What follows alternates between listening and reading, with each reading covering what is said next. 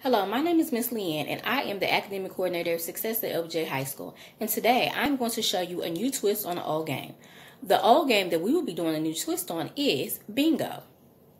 Instead of regular bingo, we will be playing travel bingo. Travel bingo is where you incorporate states and cities and countries of your choice into the game. And also, fun facts about each one of the states or the countries of your choice. For this game, you will need 3 sheets of paper, a pen,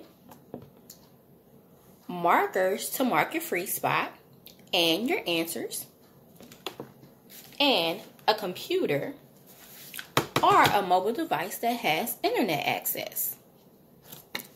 The first thing you will need to do is take your sheet of paper and cut it like so. If they're already cut, that's fine. After that, set aside the rest of your paper. Take a sheet and write down your fun facts about the states, the countries, or the cities that you've chosen to use in your game. And at the top, label it Enter Key. When you're done with that, like so,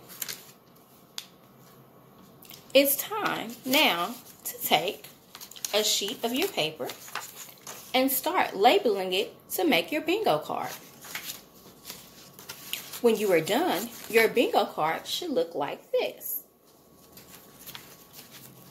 And in each one of your squares, you should have an answer to one of the questions that you have written down. For example, what city and state does Mardi Gras take place in? And the answer that I have on my bingo card is New Orleans, Louisiana. And that is travel bingo.